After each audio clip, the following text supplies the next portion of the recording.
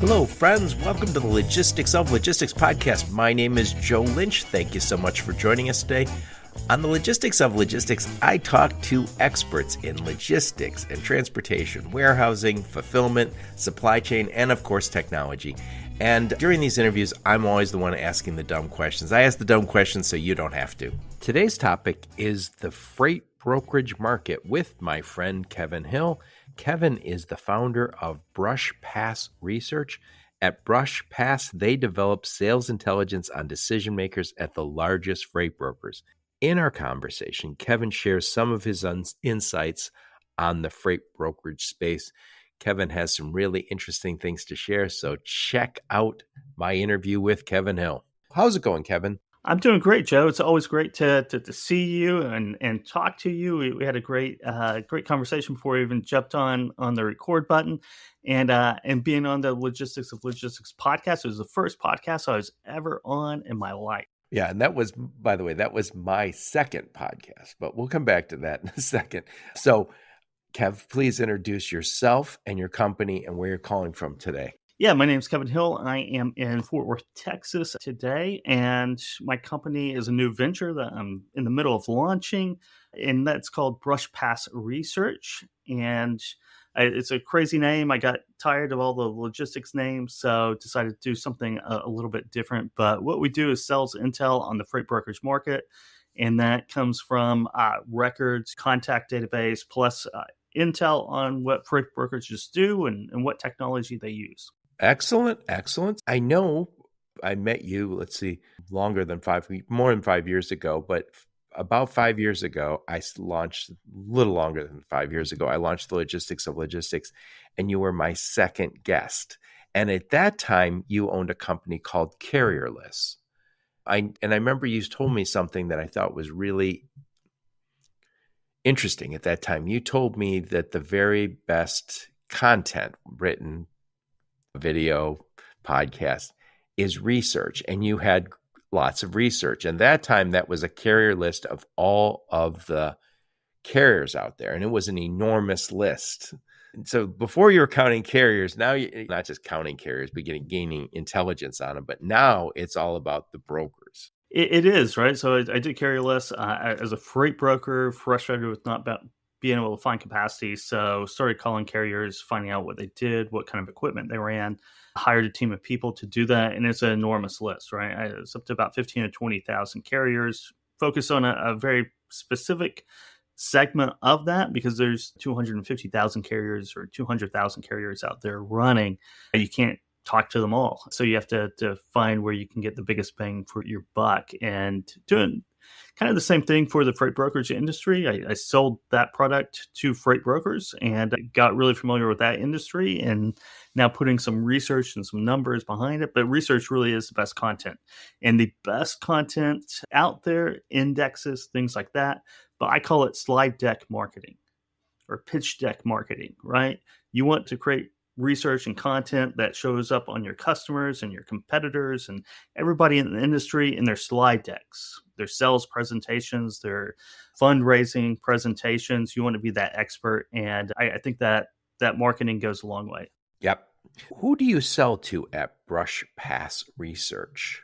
Really anyone selling into the freight brokerage through 3PLs, freight brokerages, but really a lot of that is freight tech, right? You're developing software solutions for the 3PL industry, the freight brokerage industry, the freight forwarding industry, and you need basically a CRM. You need that data for your CRM, for your SDRs, your salespeople to go out there and very quickly set up demos, get in front of people, build relationships. Typically, the salespeople do that. It takes months, if not years, to build up a complete database of who you need to be talking to. And with Brush Pass Research, you can have it in a mouse click, actually. Very nice, very nice. It's an interesting thought because not so long ago, you could have said to somebody, I have a list of all the freight brokers. They'd be like, yawn, like who cares, right? Now we know our freight brokers are getting more sophisticated.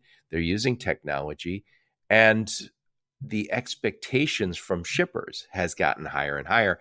And the idea of I'll get you a truck, still important, but it's only part of what we expect from our freight broker now. Now we expect them to be industry experts, market experts, technology experts. They are bringing so much more. The most sophisticated ones are bringing so much more. And a lot of the top freight brokers are huge companies now. They're Fortune 500, right? You're exactly right. Getting a truck is table stakes. Getting a truck, full visibility, integrations, being a real partner in the shipper's dashboard, if you say, is the most important thing right now. And the great thing about that, though, is that if you're a smaller brokerage, you can buy the tools that you need off the shelf now from different vendors, put it together, and you've replicated what the largest 3PLs out there have done, building their own, spending a ton of money. It's all SaaS products now, which is a game changer and exciting for the industry. And you can see it with all the freight tech companies popping up. Yeah. When you say SaaS, and that's software as a service, or you sometimes see SaaS. And for those who are not software people, what you mean is I don't have to buy the software up front and download it with disks or anything, or even from the internet. I get a code when I buy it, and it updates on a regular basis. So I don't have to manage it at my location. The updates happen automatically, and you don't have that big investment up front, which used to be such a deterrent to buying. Exactly. Yeah, it cost $100,000 and then $1,000 a month for maintenance or for whatever. Now it's just, we'll give it to you for $1,000 a month or $1,500, whatever it is. Anyway, Kev, let's switch gears for a sec. Tell us a little bit about you. Where'd you grow up? Where'd you go to school? Give us some career highlights before you started Brush Pass Research. Yes, I grew up in Tulsa, Oklahoma, or just outside of Tulsa, Oklahoma, in a town. At that time, it was a pretty small town, Owasso, Oklahoma. It's a big suburb now of Tulsa. It was a good childhood. Played a lot of baseball, hunted, fished, and just played around. And went to OU after that. And then I always wanted to see the world. Yeah, Boomer Sooners. So I always wanted to see the world. So I moved around a little bit. Lived in New Orleans for a little bit, and in my 30s, ended up in New York, where I sold marketing, advertising, research, basically, for financial publications. And then the financial crisis hit. Came back to Oklahoma, did an MBA at OU, went back to school. And after that, it was still in that murky period, and got a job as a 3PL as a freight broker. And it was the most frustrating job I ever had, but also one of the most rewarding, right? Transportation is not for the faint of heart, especially brokerage 10 years ago. I did that, and then started Carrier List, and then got into doing my content marketing, ran into Craig Fuller, and became director of research over at FreightWaves in 2019, and then ran the media operations for a couple of years as well back during the pandemic, which is in the rearview mirror now. It's not present tense, it's past tense, which is great. But yeah, just recently came out there. But I host Put That Coffee Down podcast for, 3.5 years. I think I have over 200 episodes where we talk about freight sales and logistics. So it's been a great career in transportation. Yep. And so why did you start Brush Pass? What hole did you see in the market? I think being a sales podcaster, the big hole is, and this is something that Carrier List had this philosophy as well, and it's my philosophy, is salespeople should be on the phone or in person selling, not looking for leads, not looking for people to call. I think a salesperson's time consumed with that part of the research, figuring out the market, figuring out trying to hunt down someone's phone number or email address to get in front of them, consumes way too much of their time, right? If they already have that information there ready to go, that means more phone calls, more meetings, more demos. And Joe, you know exactly what that means. At the end of the day, it means more sales. Yep. And before we hit record, you and I were talking about the idea of being an expert in this space versus a sales guy. And again, not so long ago, just getting a truck was good enough. And again, as you mentioned, that's table stakes and still super important. You couldn't convince anybody during the pandemic that was an easy thing or that shippers overlooked it. It mattered very much. Getting the right truck for the right price was super important. But we come to expect so much more from our freight brokers. And I feel, and again, the vast majority of people I believe are very honest, but freight brokerage didn't always have the sterling reputation that I think it has now. This double brokering and some other stuff has given us a little bit of a black eye, but I feel like in the olden days, not so long ago, this was an overlooked area that kind of had almost like a schlocky feel to it. Again, not for legitimate reasons in my mind, because it was the vast majority of people doing the right things, getting trucks. But now it's like the bar just got really high. And when you walk through a freight brokerage now, you're like, oh my God, these are techies. And they move trucks. They move trucks when they get a minute, but they're technologists.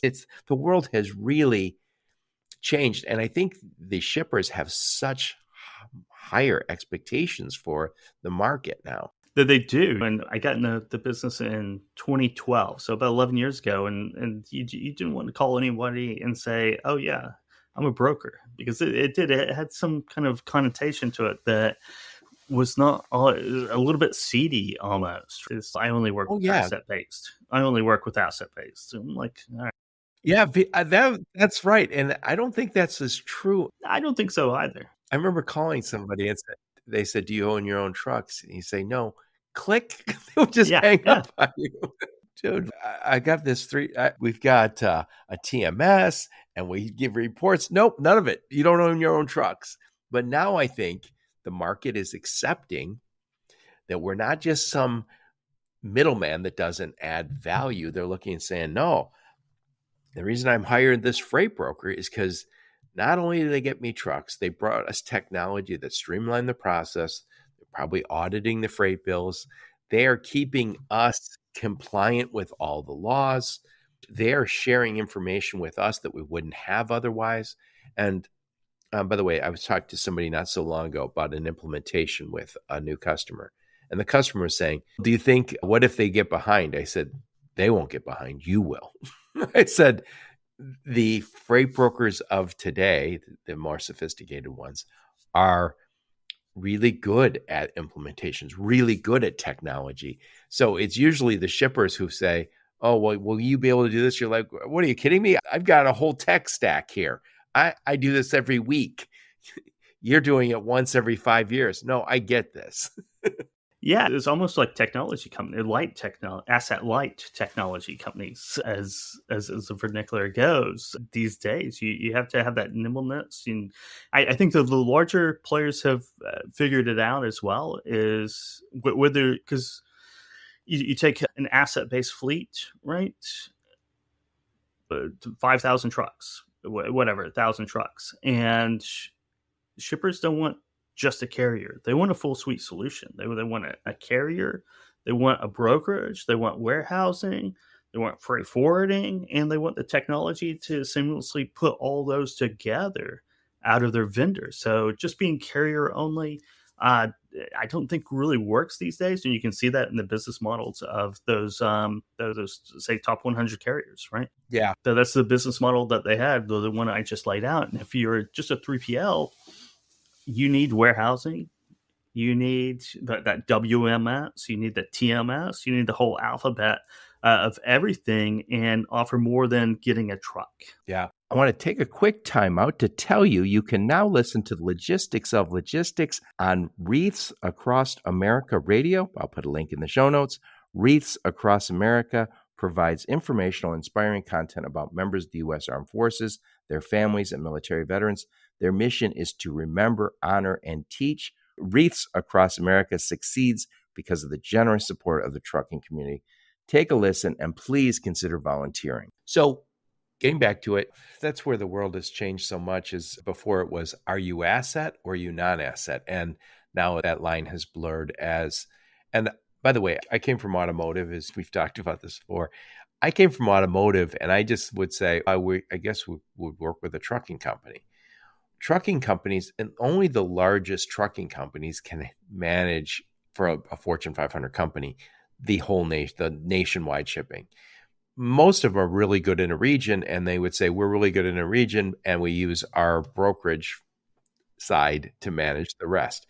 And I did work at a trucking company, and I remember The good thing about calling on sales is when you say, yeah, we have our own trucks. And what I never said is, but they're all dedicated to certain customers and we'll never move your freight with them. But anyway, let's talk about that freight brokerage market. On my podcast, I talk to lots of people, lots of smart people like you, Kevin. And somebody said not too long ago to me, oh, there's 17,000 freight brokers. And then somebody else said, nope, there's 20,000. And then somebody said there's 22,000.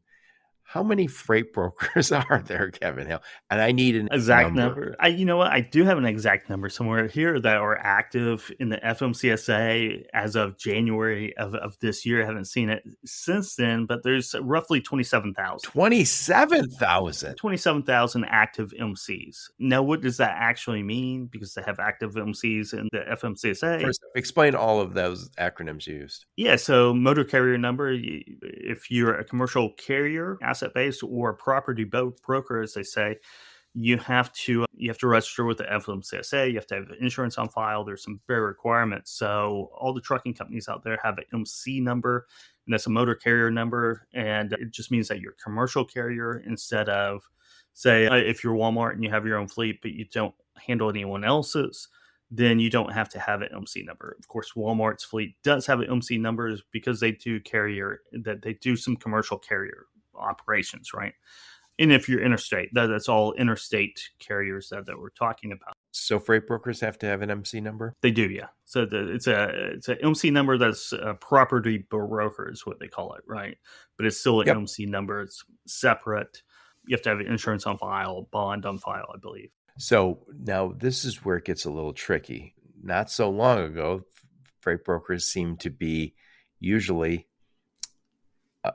an entity that was just a freight broker. Now there's, as I mentioned earlier, a blurred line where a lot of maybe a warehousing company, warehousing and fulfillment, says we also do enough freight that we decided to get our own MC number and become a freight broker. A lot of trucking companies made a lot of sense. They also said, you know what? We need backhauls. We need to cover additional lanes that we're not good at or we choose not to invest in. So they got it.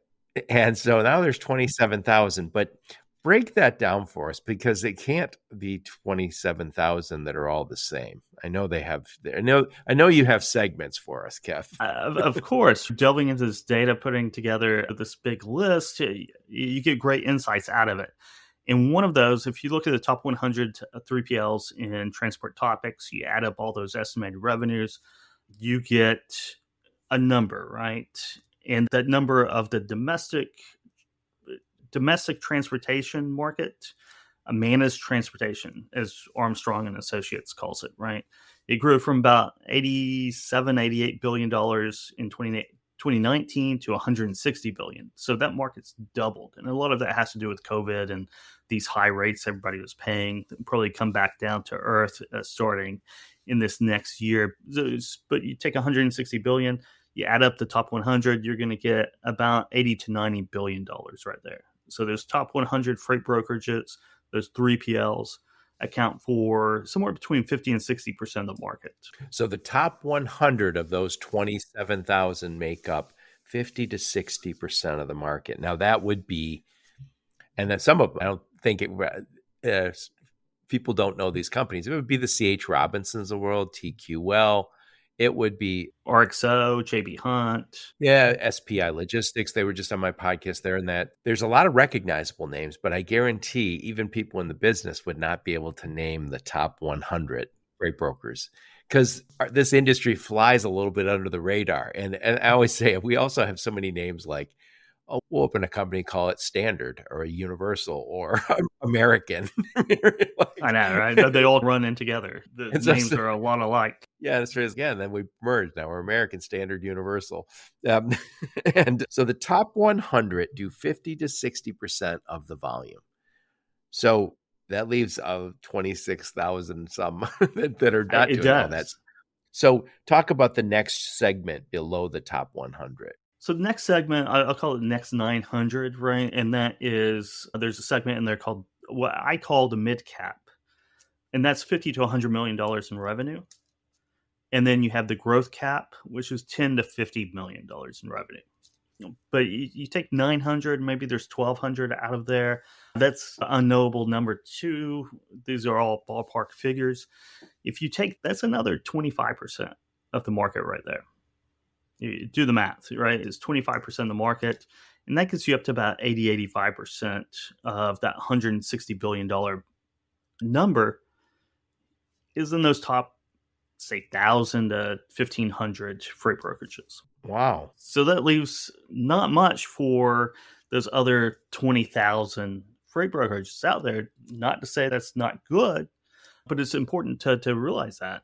If you look at $1 to $10 million in gross revenue per year, you're looking 2,500, 3,000, 3,500, somewhere in that neighborhood. And then everybody else is doing less than $1 million. Yeah, and we'll get to what the other 26,000 are up to. But for what you do at Brush Pass Research, if somebody says, I want to sell very expensive high-end freight tech stuff, TMS. They're not going to sell it to the bottom of the market. They're going to sell it. And by the way, there's lower price transportation management systems, but there's also the very expensive stuff. And also you mentioned ERP. Maybe a smaller, I don't have an ERP at my little company. I don't need it. But if you get to a certain size, you need an ERP. So I think if somebody says, I want to sell ERP to the transportation or the freight brokerage market, they're going to sell to the top 1,000 probably, maybe top 2,000. But we look at the top 1,000 to 1,500 have about 85% of the market. Good to know. But this is where it gets a little tricky. A lot of the freight brokers out there are affiliated with carriers. Maybe there's like a sister company or in the same company. Am I right to say that? You're very right to say that. Yeah. So there could be a company they could be a very large company that you recognize the name. I'll think of Ruan Trucking. Ruan Trucking has a ton of trucks. They have warehouses and they have a freight brokerage. They have managed trans. They would not lead. I think they call themselves Ruan Transportation at this point. So there's a lot of very good, sophisticated companies that are not in that. Maybe they're not the top freight brokerage, but they might be a top trucking company. Yes, I almost all of them. Right. If you get up to a certain size, as a trucking company, or you were mentioning it before, is that we're really good at here, but we have this overflow freight from our natural customers. Our trucking customers need servicing. Maybe it's different modes. Maybe it's different regions. Maybe it's different specializations. I'm going to set up a brokerage, right? And that brokerage could be doing $5 million a year. It could be doing $20 million. It could be doing $40 million and not really doing any outside sales or marketing, growing that brokerage. It's there to service the trucking company. And if that trucking company is using X TMS, that brokerage is using the same TMS. And that's just the way it is. And they're not really looking to grow aggressively. They're not like your young gun, up and comer, the 3PL that we read about in Freight Waves and everything else. It's just a slow, steady business that services their existing customers and generates some really good cash for them at the end of the year. So so it's hard to say. Maybe this is the next question I really answer is how many of the large trucking fleets have brokerages attached? And I would say it's 80-90% at least. So there's another chunk here below the top 1,000 that are still maybe owns $1 billion trucking company. Exactly right. Oh yeah. And they're growing their freight brokerage, and maybe they're growing it aggressively, but who knows? Gets a little murky. I'm sure there's everything under the rainbow in that. Well, in warehousing companies, right? You mentioned that before. There's probably below that top 1,000, let's say, there's probably a lot of warehouse companies and people that maybe a freight forwarder, right? Who's doing domestic truckload and they're doing it as needed instead of we're going to invest all this money into it and we are going to grow aggressively at 20% a year and get to this point. It's just a part of their normal operations. It made sense for them to say, hey, let's open up brokerage, have a couple people. Whenever we need trucks, there it is. Right. Yeah, this it's hard. It's hard when you start categorizing things. That's what we need you, Kev, because you're good at categorizing. That is your gift. And I think, again, as we talked earlier, there's a lot of companies that are seeing this huge market that has traditionally been underserved and saying, "How do we get in there?" And then you mentioned transport topics. There's companies like Transport Topics, FreightWaves, others that have tremendous data. But is that enough? You get the top 100 and say, there you go. There's my CRM. It's a starting point, but it's not nearly enough. It's not enough insights.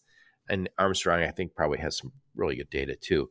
But but this is why we need Brush Pass, because this is a critical thing for an industry, is for the rest of the world to recognize it and want to work with it. We were, again, somewhat ignored by technologists for a long time. And now they're clamoring, saying, how do I get into that market? They need tech. That they do need tech. And then there's been such a boom over the last 5 or 6, 7 years of technology coming in. And then we have a new wave. Everyone's talking about AI now and how to apply that and how to do more and more automations of manual tasks that we have in transportation. And we have a lot of manual tasks in the space. So there's a lot of funding that, even in this down year of 2023, the funding down round, there's still a lot of people getting funding. There's still a lot of startups coming together and trying to solve these little issues in transportation as a whole, but certainly in freight brokerage and 3PL and democratizing that. So it's important that the technology people aren't necessarily salespeople. And I think you can agree with this, Joe, and it's a good question to ask, right? Is it harder to build the product than it is to sell it? Is it more? It's just as hard to go out and market the best mousetrap out there, something that has clear competitive advantages. It's still a very difficult job of going out there and hitting the floor and doing the sales, doing the marketing, getting it out there. So if you're really good at building a product, not necessarily means that you're ready to roll out and sell at scale. Yes, yes. I want to take a quick time out to tell you about my friends over at Greenscreens. That's greenscreens.ai. Greenscreens is a dynamic pricing technology for the truckload spot market that delivers buy and sell side market intelligence to help brokers and 3PLs grow and protect their margins. Freight brokers and 3PLs using Greenscreens gain the following advantages: faster pricing for both buy side and sell side transactions, pricing that is more accurate and more likely to win profitable business. Guys, dynamic pricing is the next killer app. Hundreds of freight brokers are already using it because it enables them to develop faster, more accurate quotes. This is the time. Check out Greenscreens in the show notes, greenscreens.ai.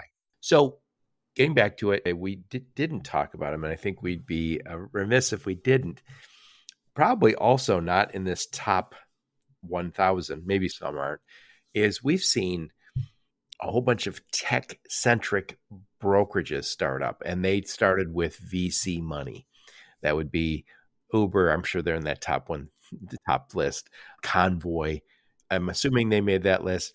But I think there's others like Transfix. They probably made the list. Flock Freight. We see a lot of companies that have started, and they said, we're going to start as a really tech-centric company, very different than maybe, this is no slam, but the traditional freight broker that started 20 years ago didn't start with tech because there wasn't any tech to start with. They adopted it over time. And then you had a different group that said, hey, we're going to start with venture capital money, and we are going to be heavy on tech, hopefully real efficient. Maybe we'll need less headcount. And so they aren't on this list. Some of them aren't. Some are. And so when somebody says, oh, there's only the top 1,500 are all you should care about. No, not necessarily, because there's going to be those other guys with a very compelling sales pitch. And you might say, that fits us. Those guys right there, they aren't as big, but my God, I love their tech. And it's that philosophy of automation and technology. All the new brokerages that are popped up that are made to grow are using technology, maybe not to the extent as Convoy and Uber or Transfix, LoadSmarts, Flock Freights of the world. but they are using new technology or technology in new ways as well to do a hybrid model of that and addressing different parts of the market. And you see these entrepreneurs pop up all the time, and they're usually coming from, if you think back in the backhaulers and the Coyote, right, Access America, once those were sold and they got to a certain size, they were sold and everything, people left and started that same model over and over again, that legacy. And we're starting to see that now too, is people leaving the digital freight brokerages, and that's going to accelerate over the next couple of years in taking what they learned there and putting their own spin on it. But it's going to be technology first for different areas of the market. And this is the new wave over the next decade. This is what's going to happen. Right. I just talked to Brian Kempesty from PortX Logistics. Now, they're one of those companies where you go, oh, they wouldn't be in the top 100. Great company, many locations. They serve every single railhead, every single port in Canada and the US. And if I got stuff coming off boats, I might say, I don't care if they're the top 100 company.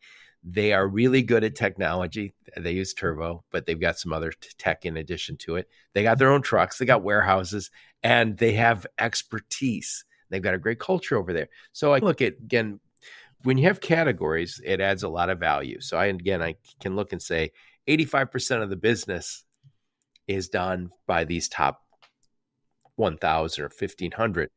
But there's a lot of people who say, I don't care. I want the PortXs of the world because they do what I need. And by the way, there's also people who have specializations. I think we talked before about when you were a freight broker, you did a lot of flatbed stuff out of Mexico, right? Oil field, right?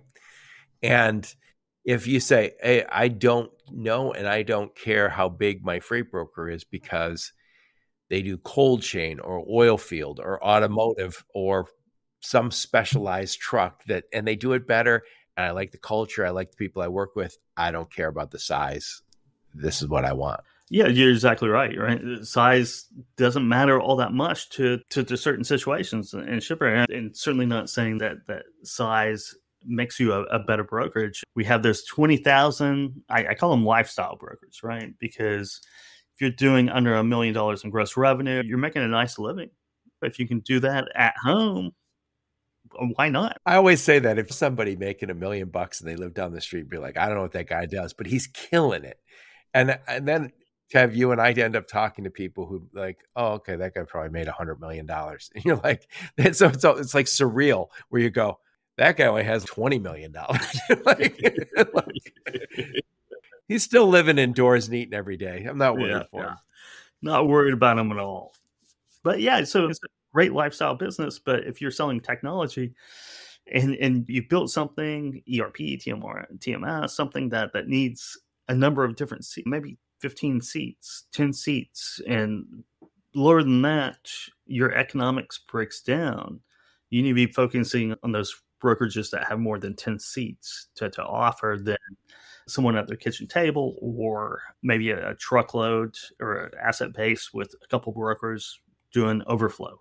You have to know what you're going after. Yep. I love what you're doing because I know you're relatively new, but you already have some very interesting insights. And these insights are necessary for our industry to get the right attention from these companies. And before we hit record, I was talking about Green Screens does dynamic pricing. They're one of my sponsors. They've been on the podcast a few times, and they sell dynamic pricing either to freight brokers. They have over 100, and they also sell it to the transportation management systems. And there are more and more what I'll call killer apps that want to connect to your TMS, want to sell to brokers. All those visibility companies, the Four Kites, MacroPoint, P44, those all kind of popped up and they became integral, and they want to know who are the freight brokers, who are the 3PLs, how do I get a hold of these guys? All these transportation, I had a friend of mine say probably 2 or 3 years ago, he said, Joe, I think there's more transportation management systems than there are freight brokers right now. But there's a reason. There's all sorts of specializations. I think as you go forward, you're going to get more and more insights that you'll be able to provide to your customers. So, by the way, getting back to it, who is the sweet spot for you? Who are your customers? My customer, I think freight tech companies, certainly anyone doing finance or insurance, those type of vendors are definitely, but I think my focus right now is on freight tech companies because not only do they need the data and philosophy of the segmentation, is that I'm available to go over and help them out with their marketing and sales hints and tips as much as possible because Joe, you sell someone, send some information, you want them to be able to use it and get the highest ROI possible from it because this is something that is 5-10x possibility. And I'm there to help anyone to get to that, to get those numbers because they are realistic. We talked about the idea of the freight brokerage space becoming just increasingly more sophisticated. Sales has become increasingly more sophisticated. It's not just, oh, here, grab the phone and just make a whole bunch of random phone calls. And then when people stopped doing that, they said, oh, I don't have to make 100 phone calls. I'm going to spam everybody on LinkedIn instead. Those are not the best approach. I'm not saying don't pick up the phone. I'm not saying don't use LinkedIn. But if you can have great insights and great research on the people who you're trying to sell to. And I know as you grow, you will continue to have better and better insights about what they're looking for. So when somebody says, hey, Kev, I want to sell to freight brokers between this size and this size, who are they? And what is their pain points? You'll be able to go, bang, bang. This is what you want to say when you talk to them. Exactly right. We were talking about sales versus consultants, right? You want to start your sales career as a salesperson and you want to finish it, transition over as a consultant. And consultative sales is always the best. And being the market expert or owning a niche is important. And it's something that's doable for any salesperson. Yep. And again, nobody wants, I'm not against salespeople. I am a salespeople. I always say people want to work with experts. That's what it comes down to. You don't want to be sold on something. You want to buy it because you go, Kev, I want to buy that from you. Not because you're selling me on it, but because I believe you are an expert and what you have is the solution to my problem. So anyway, final thoughts on the topic, Kevin Hill. It's a very interesting market when you kind of start breaking it down, the freight brokers, the 3PL market, and it's always changing. That's the key. It's always changing. There's some really battles. You mentioned TMS systems. There's some battles in that TMS world that is just interesting to see from afar is the battles and the arms race that is going on with the integrations and AI coming out. So I think that's the biggest trend. People are now talking about AI and what it exactly does. I'm still not sure. I think it's been around for a while even. But it'll be interesting to see how everything plays out and how venture capital reacts over time. Yes, I love it. I love it. So I like to interview smart, interesting people like you, Kevin Hill, people who are killing it in the space. Who else should I talk to? One person is Dr. Mark Manera. He's doing supply chain fitness, growing that out and doing something else on driver health, blue collar health, really. That is really interesting. He has a great statistic that the average lifespan of a driver these days is 16 years less than the general population. So he's addressing that, which is fantastic. Another person actually is Paul Estrada, who's a shipper. He's been on both sides of the coin now, works for a large shipper. And when we talk about the table stakes of a 3PL and a true outsourced partners, he's got great insights on that as well. Oh, love it. Where's he work? Niagara. Oh, okay. Yeah, I would love to talk to him. That name rings a bell, and I'm wondering, I don't think I interviewed him. Yeah, I'm getting like you. You do so many interviews after a while, you go, yeah, that name rings a bell. Do I just know him somehow, or did I actually interview him? I know. Reminds me of Jeff Booth, too, over at LoadSmart and OpenDoc. I don't know if you've interviewed him, but... Yeah, I did. I did interview him. Okay. He's got great insights on the warehouse market. Yes, I love that. Yeah, he was a great guy to talk to. Yeah, so everyone at LoadSmart's great. Yeah, they're one of those. They're one of those digital freight brokers where they started with the tech. So I'm sure they're on your list. Kev, what conferences will we see you at? The Broker Carrier Summit coming up October, I think it's 12th and 13th down in Tampa. Dan Lindsay, Linkage Logistics, just started putting those together. They're fantastic. So I'll be speaking down there. I'll probably be out at TIA, the technology, later that month in October, and then F3 in Chattanooga. Awesome. Kev, it's always a pleasure to talk to you, and congrats on the new biz. I love what you're doing. Again, I think this is really proof that our industry's gaining a little bit of recognition. When people start writing about it, and by the way, I saw not so long ago, I'll have to look this up. It was an article, it's a number of years old, but it was saying how many of the Forbes 400 made their money in logistics. And that was like, for a long time, it was like one person. And then all of a sudden it was like 8. And you're starting to see our companies listed in the Fortune 500. It's starting to see some notoriety. The venture capitalists and private equity companies discovered the space in the last 10 years. So this is all, it's very exciting because, again, this one sleepy biz is all of a sudden being modernized and recognized. So good deal. Thank you, Kev. Thank you, Joe. It's always a pleasure talking to you, being on the Logistics of Logistics, the first podcast I ever did. That's right. You were my second guest. I would say I'll put a link to that episode, but I'm a little embarrassed about it. So and our audio wasn't quite that great, was it? No, not quite there yet. Yeah, and thank you, Kev. And thank all of you for listening to my podcast. Your support's very much appreciated. Until next time, onward and upward. You have been listening to the Logistics of Logistics podcast, where we engage with leaders in the logistics and supply chain community. If you like what you hear, please subscribe, hit the like button, and leave us a nice review on Apple or Spotify or wherever else you listen. Also, please check out our videos on YouTube and connect with us on LinkedIn. We're very big on LinkedIn. And you can also reach us on the logisticsoflogistics.com, our website.